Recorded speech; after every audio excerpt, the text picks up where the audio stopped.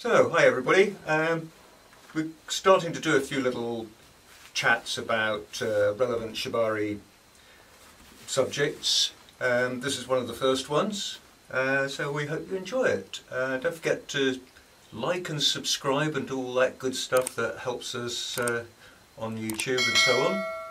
So, what we want to talk about today is really the first area is really what got us into Shibari, and then we want to talk about a few other things concerning that, things that we discovered that were absolutely eye-opening to us, things that we discovered that were complete myths, and various impressions which I hope you'll find useful. What got you interested in Shibari? Okay, so pour moi, I have always been quite kinky and always been into gymnastics and aerial, and I just stumbled across, when I was very prolific in my aerial career, this beautiful image of this woman tied up in this, you know, ballerina-esque almost position, you know, back arch, the legs stagged, and I thought, oh my god, what the hell is this? It just matches up kink and aerial and gymnastics and the manipulation of the body so beautifully, and I just had to get into it. And I was very lucky actually that I met Bruce and Nina at the beginning of my journey. I went on the internet, on all these different forums, all over Facebook, trying to find somebody to tie me, and then I met you guys. We got on like a house on fire, and then boom, I'm working for them the next time I come and meet them. So we were very rude actually. We didn't introduce Sophie, although I'm sure a lot of you, if you watched our tutorials, know her very well. And I guess most of you know my ugly mug, Bruce Esinem, and the lovely Nina. We worked together with Shibari classes, and Nina started as my model and partner, and has since learned to time very well herself and teach. Yeah, thank you. So, yes, anyway, let's move on. What got me into it? Well, I suppose my knowledge of bondage was pretty minimal before I discovered Shibari. It was really just four limbs to the four corners of the bed and fuck that, you know, nothing really very sophisticated at all. And then a girlfriend showed me this magazine she had, a kink magazine. I forget the name or where it was from, but it had an article on Shibari, and unusually for that time, so they were talking about the sort of deeper, more philosophical, the connective side of it, and the whole potential beyond just simply restraint. And I'm talking like probably 20 odd years ago, maybe even more now, when the knowledge of Shibari was pretty minimal in the West. There was more misinformation than information, and certainly very few people were talking about the connective aspects or anything beyond restraint.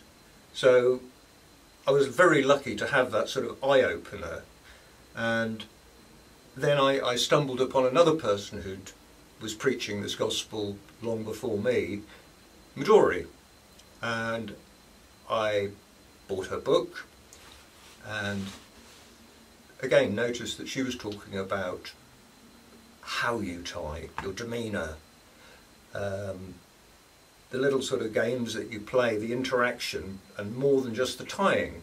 And that inspired me to go to one of her workshops, and well, kind of it's all history from there. I got a bit of tuition from people who had exposure to people like Osada Steve, and then picked up what I could from around the internet and people that I knew and so on, and eventually ended up going to Japan for tuition and so on and so forth. But anyway, that's another story. So let's move on to Nina. Right. How I got interested in Shibari?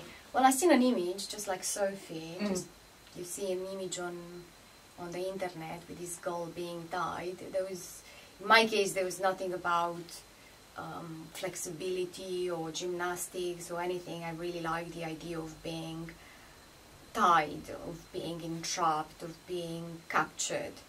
And I wanted to be the one that is captured. And unfortunately I got captured. That's another story. And I think, yes, I think I like the psychology a lot behind the tie me and do something to me. So it was not about how the rope will feel on my body, it was about tie me to the four corners of the bed and do something to me. Yeah. And whatever you do, that would be fine. So I did like being in, you know, oh, I cannot protect me, you know. The vulnerability. The vulnerability. The expiation of guilt as well. Yeah. That's another thing. Yeah. You know, Exactly. The challenge, the I can't daring. do anything about these awful things you're about to do to me. Yeah, Exactly, I'm tired, you know. I'm a nice girl, really, but I can't protest. You know. I should like protest, you know, but now I'm not going. Now I can't do anything. Yes, yeah, no, I've written a bit about the various things that people get out of rope, and that's one of them definitely. That sort of removal of the guilt that you've been brought up with. That nice girls don't do that sort of thing. You know? Exactly. And I think that's one of the things about rope is that it does encompass so many different areas. There's so much to it, but generally you only see that little bit that sticks above the waterline. You know, it's like an iceberg. There's, you know, you either see, let's say, the beauty of it or the idea of restraint. Yes.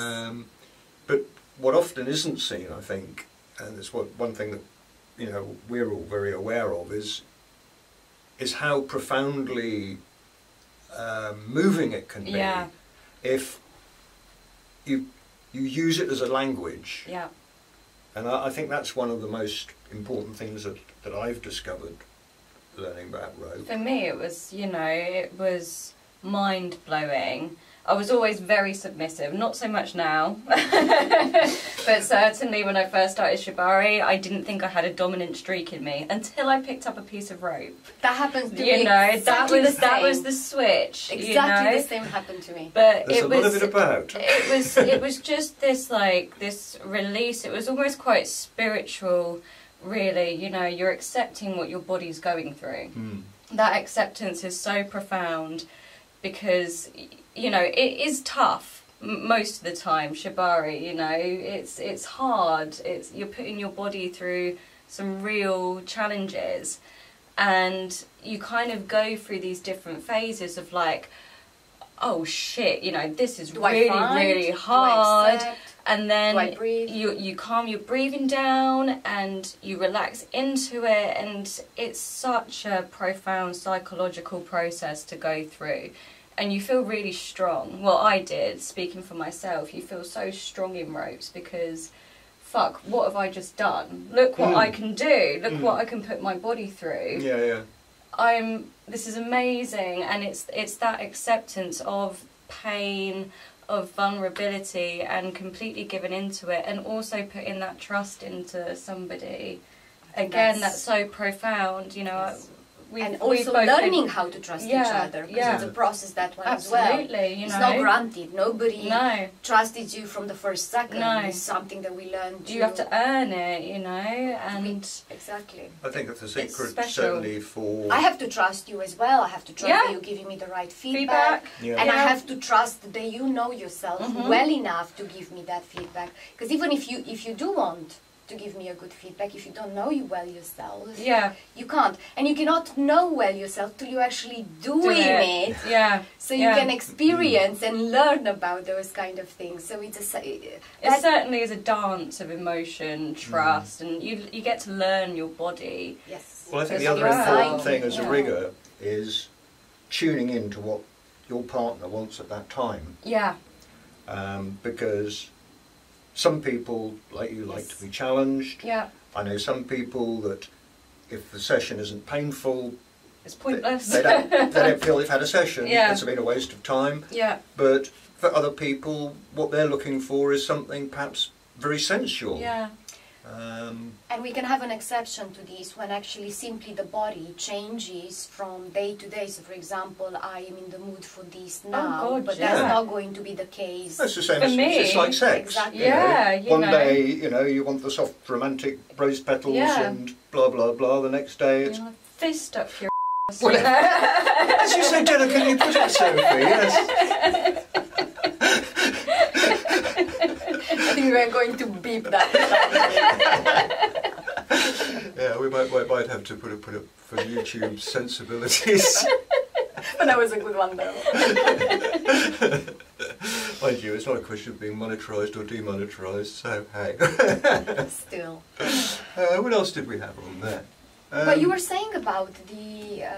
continue, actually. Sorry, I disturbed you. You didn't... From day to day, the mood changes. Is that what we were talking about? I mean, certainly for me, my God, you know, sometimes I want to be really challenged and brutalised, but then there's days where it's like, no. Sometimes you just have your period. You Yeah. have to take it slow. Yeah, you know, I want to feel nice. Sometimes I don't want a suspension. You just want a kind of cuddle with the rope, and there's other times where you're doing it purely for a shoot. And it's like, you and know... sometimes it's completely sort of very professional, Yeah. very...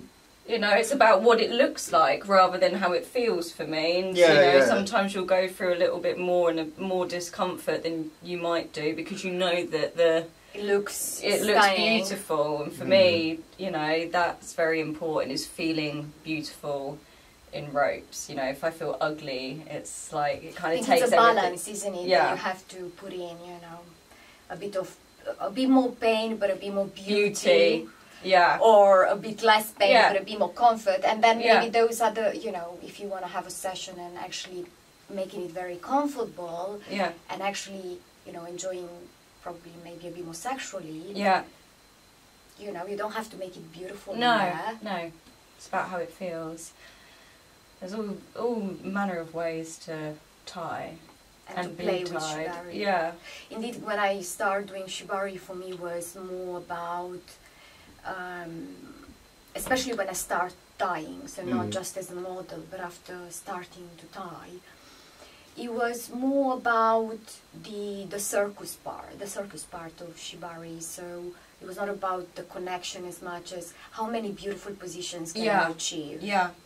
So I knew it was hard for the model, but I wanted to achieve that. And then with time, that a bit changed, because what I've discovered and I realized is that the sexual part of Shibari.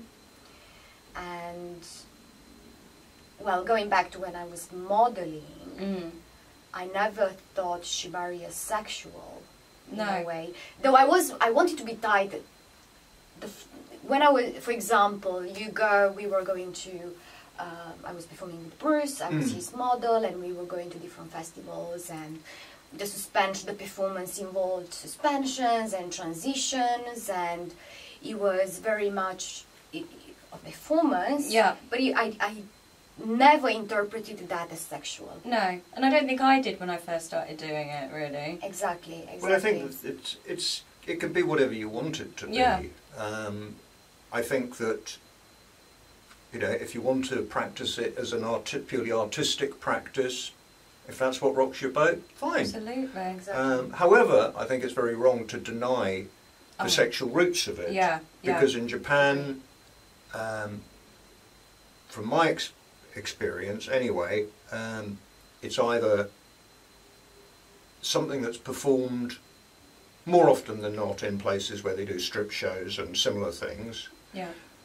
It's done for erotic entertainment. Certainly in videos, so that's the purpose. It would involve as well, like candle on the skin and whipping, maybe. Yeah, SM and hot dogs, you know, and all sorts. I mean, even some of Nureki's early tutorials. You know, the student got a job or something as a reward for a good, well done tie. You know, it's a combination of tutorial. That's and incentive again. So yeah, no, it's undeniably got very sexual roots, but by the same token, it's being taken into all sorts of areas. I mean, like Kinoko's tying buildings, for example. Yeah. You know, Stunning. amazing artwork, but couldn't be further from sexual. Yeah. So yeah, whatever you want to make of it. How your perception of Shibari has changed? For me, it's gone from something that was purely, you know, artistic and professional to something that I prefer to focus, especially if I'm tying somebody. It's all about connection, because, you know, I'm nowhere, you know, I'm a beginner still when it comes to tying, and I'll do sessions just using a single column tie and a couple of frictions. It's nothing amazing, but it's Effective. putting that person, you know, into a position, and, you know, the way that you touch and approach the ropes and the session, that's far more important to me than doing fancy stuff. Absolutely, you no. know? I mean, it's all in how you do it. Yeah. You know, no specific tie is a magic spell. I suppose No. that's kind of one of the things that I've realised, is that it's not necessarily about complex ties or neatness. Mm-mm. It's all in how you do it. Yeah. How you interact with the person. How much fun you're both having. Yeah. Absolutely, how much Yeah. excitement you're both experiencing. And I think the perception of Shibari has changed in a way that I'm realizing how important are the people that I'm working with, especially when it comes to trust. Yeah. Yes. Which was something that I was not considering at the beginning. Yeah. At the beginning, you know, a girl could have come on tie me, and I would have tied her right away. Yeah. Without considering, Without like vetting her. without almost. vetting her in any Yeah. form or shape, Yeah. which I think that was kind of a mistake, but I was Yeah. so exciting Of to course. have the opportunity to tie that I was tying anyway. Yeah. Yeah. But with time I realized that, and it was alright because I was not doing, you know, complex things. Yeah. But with time I've actually learned that it's very important to have a steady model to begin with. Yeah. To learn to trust each other. Yeah. To develop that relationship. Yeah. Know each other's limits as well. You know, I Exactly. know you both. Exactly. Know my limits quite well, and even Exactly. if I'm struggling, you still know it's okay, she's got this, and Yes. I know I've got this, and I know I've got this because I know they know. Does that make sense? Yes. And till now we all work with no problem, with no issues, Yeah, with no nerve exactly. damages, No. and nothing, because we've been able to communicate Yeah. well enough Yeah. to get out of that kind of trouble if Yeah. he was lurking Yeah. nearby, right? Because that's what a good feedback Yeah, does. and mistakes always happen. I think the other thing as well is that you've got to understand, especially as a model, that you do have to communicate as openly as you can. Sometimes it is difficult if you're in a, you know, if you're in a Stressful. really stressful position, but then you have to kind of talk about ways to highlight it. So one of the things that I used to do with Nadie, especially if I'd gagged her, I'd tell her if it gets too much, hum happy birthday. You know, if Yes, you can't articulate anything, at least, you know, give me some sign and I know to undo and stop what I've just done, Yeah. and then we can talk about it. Yes. That kind of thing. But it is very important as a model to, you know what is... Going on. what's going on, what's kind of a good pain and what's a dangerous pain. Yeah. And it Because there doesn't is a necessarily difference. have to be a strong one. No. But you've got the advantage of knowing your body very well Yeah. from doing hoop, Yeah. from pole dancing, Yeah. and all manner of aerial Yeah. things. So Yeah. I think something that I also encourage now that probably I didn't do enough at the beginning is encouraging stretching more, and Definitely. It's so important. not only for the model but for myself. Yeah, yeah. So I'm trying to do some yoga now and stretching, and actually we should do this because I found an exercise for stretching the radial nerve in the arms. So Okay. because sometimes it's stiff, sometimes Yeah. it's not elastic enough for things and can pull, Yeah. and that creates pain, especially when arms move in certain position. And I found out through yoga that it's actually an exercise that helps you stretching your radial Okay, that's nerve. interesting. Yeah, Yeah, and I said definitely we. So yes, I'm now considering way more the stretching of the body both for model and rigor. So keeping really healthy. Yeah. Keeping healthy and not going into something complex if the body is not warmed up before. Yeah. So I'm just more aware of these kind of things, which at the beginning I wouldn't have considered as much. I think the one thing that I've become aware of is the sort of Dunning-Kruger effect. In other words, oh yes, absolutely. Not knowing what you don't know. Yes. Yeah. That I certainly found that every time I've ever been to Japan for tuition, I've gone out there thinking, I think I've got a handle on this now. And within a matter of minutes, pretty much in a class, I'm suddenly thinking, what were you thinking? You don't know the first damn thing. The way that knowledge works, and I think this is in any field, it works the same way. You learn a bunch, you learn a lot, and you learn a lot, and you think you've got it all. But then a new layer, as soon as you get to that point, because you've learned so much, a new layer opens in front of you. You are able to see the next. It's that onion effect, you know, onion peeling the layers. You're just moving through the layers of knowledge, and any time that you get to a new layer, you think, oh, I know it. Yeah. This is it. But actually, all you find out is the next layer, which makes you start again into the new layer. Although the thing you can learn is once you've done it a few times, you go, I recognise a pattern here. Oh, so don't be so damn cocky next time. Because you know that's what's going to happen when you get in front of a real, good teacher.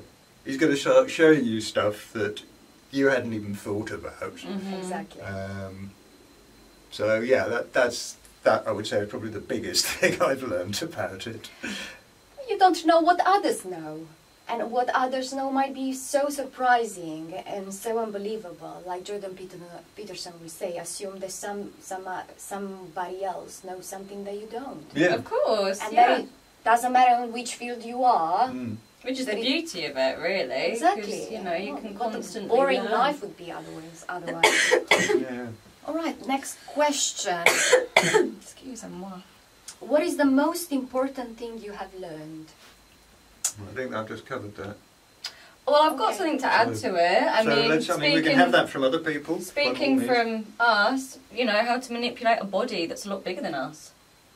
Yes, that's a good one. Shibari really has taught me how to understand the body's mechanics. I can flip over a fully grown man. I'm 4'10" and I weigh like 7 stone, and I can flip somebody literally twice my size, just understanding how the body manoeuvres, what turns, what doesn't. How to remove the friction, and how to grab the body from the right. And how to restrain it without actually needing any rope in the first instance, because I think that's another thing. Correct gripping, would say John Vervaeke. How to correct grip. Yeah. It's like you know how to pick up a cup because you see the handle, right? But we don't know how to pick up a body. Yeah. But with Shibari we actually learned it. Oh yeah, immensely.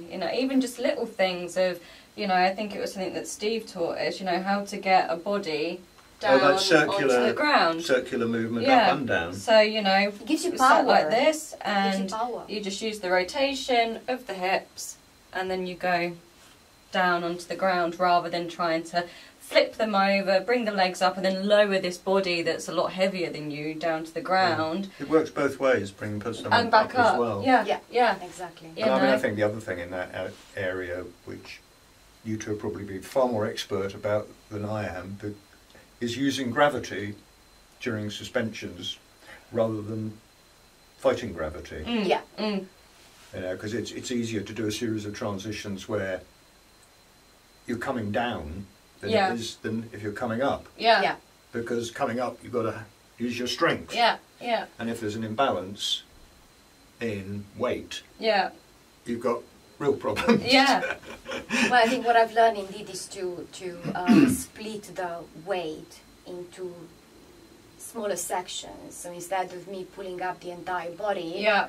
I go up with, let's put up this leg, and then let's put up the upper body. Yeah. And then I can move to the middle Yeah. and bring everything up, because essentially that's easy. So Yeah. I think all this, as you said, the handling of the body, essentially it allows us to learn how to be powerful. Yeah. Because Totally. otherwise we wouldn't As be. tiny women. Exactly. You know? It just empowers us Yeah. to actually do things that otherwise we would not No. be able Well, to do. what you're Exactly. talking about, I think, is a little bit like the way that you can move a big heavy object. Like, say, for example, Yes. if you want to move a washing machine, Yes. unless you're damn strong, you're not going to pick it up like that and move And it. just Yeah. move it. However, if you tip it on one side And you walk it. and then Yeah. you spin it, drop it, and walk it, Yeah. Yeah. Exactly. you can move a very, very heavy object quite easily. Yeah. Even if you're a tiny creature. And Yeah, the same, exactly. yeah, and the same as with suspension. If you bring one line up a little bit, then you bring the next one up a little bit. It's probably a damn sight easier than just bringing that one all the way up and then bringing that one all the way up. Yeah. I mean, of course, that's why you have carabiners and pulley system to give you Yeah. the power that you need. Minimise friction, minimise- maximise your mechanical effect. Yeah. Exactly, exactly. So yeah, I think I discovered that I'm powerful. Yeah. Way more powerful than I thought I would. Yeah. Mm. I would Yeah. be, yeah. Next question. We've sort of dived around and covered quite a bit of it, I think, one way or another. Is that biggest misconception? Biggest misconceptions. What would you say is the biggest misconception? I don't know. I mean, most people that I meet that don't know anything about it think it's absolutely brutal. You know, it is purely torture, and you know, and I suppose in the beginnings, that's exactly what it was. Yeah. You know, it was a Really? torture technique, but they don't see the softness around it. And of course, it's not always soft, but I think there is a great deal of love and care that goes into a Shibari We don't want to hurt session. each Yeah, other. exactly, We never want to hurt you each know. other. And again, Then that more than they want to profound. get hurt. do they? Yeah, exactly, exactly. But I do think that is a huge misconception, that it is just this kind of brutal, painful act, when actually, in fact, it's this dance of emotion, a dance of pain. You know, something that feels really tough. You know, during a session, you might alleviate that by bringing something else into the mix, and it's that kind of yo-yo of, God, that's really hard, and then you let down. It's like, oh, that feels really fucking good, and something else goes up, and you know, it's this And then you have dance. the release of the endorphins and of all Yeah, the hormones yeah. that actually play with you, Yeah, keeping you in this soup of hormones in there. absolutely. I mean, one of my favourite things is the come down of, you know, a suspension or even just floor work. You know, the untying, that release of that. Oh my God, feels so good, and you feel your blood rushing, and it's really lovely. The misconception that people have about Shibari that I found is that it's dirty, that Shibari is a dirty thing. And someone on Facebook told me that, asked me if I don't believe that I go against God by doing Shibari.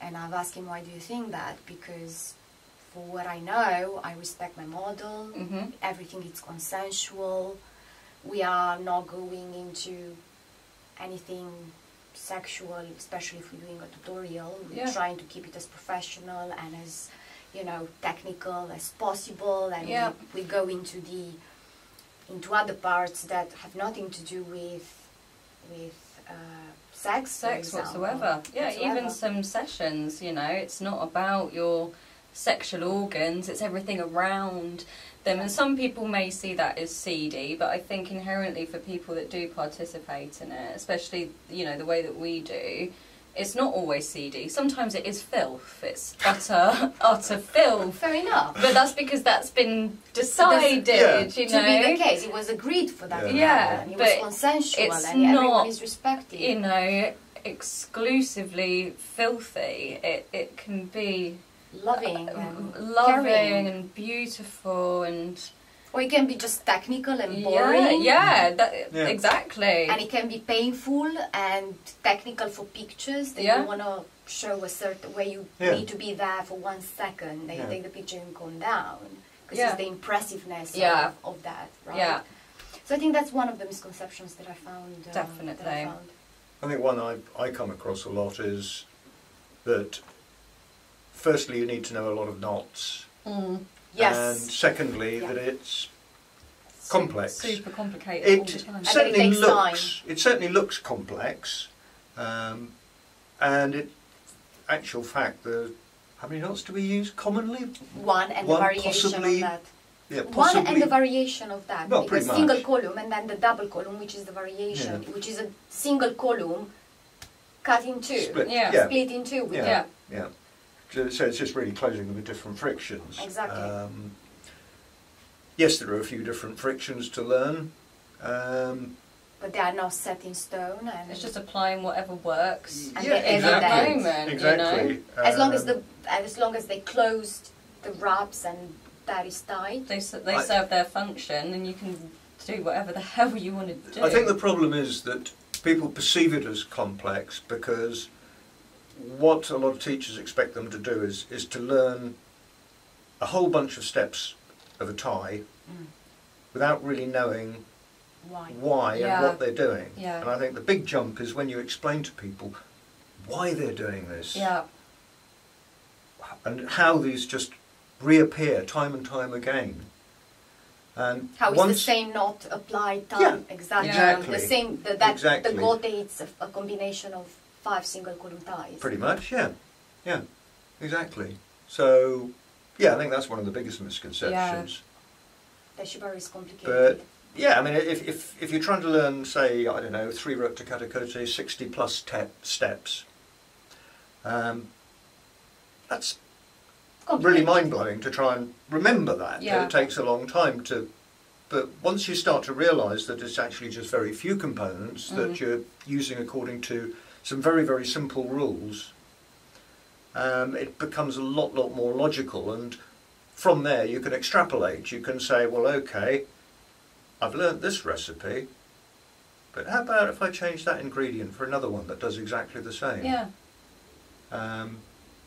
And again, you can, once you understand the rules, you can spot where you've messed up. Yes. You go, now that looks wrong, and yes, it's because I ignored that rule, and I should have gone that way instead of this way. Yeah.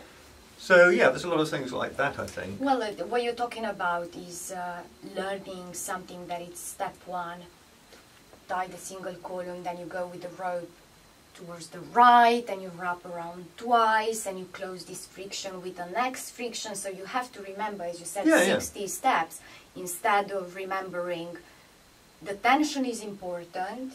So I need to be careful at the tension, at the placement.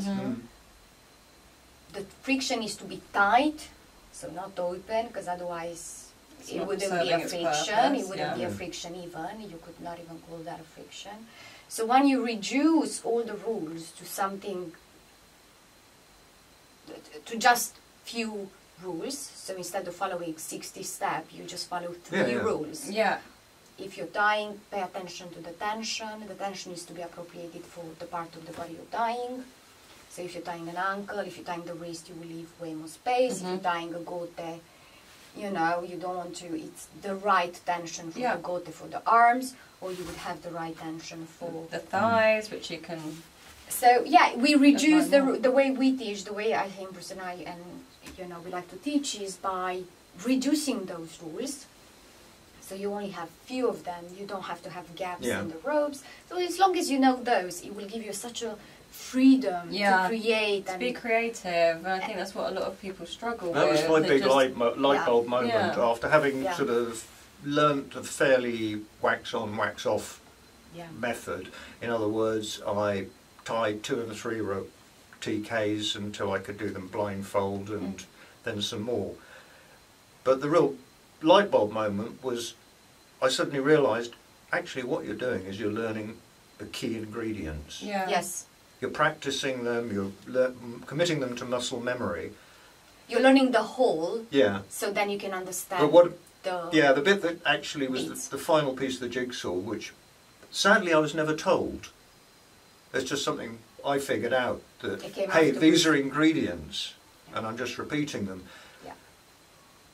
I was never aware of that information being transmitted to me, all the tutorials I ever had.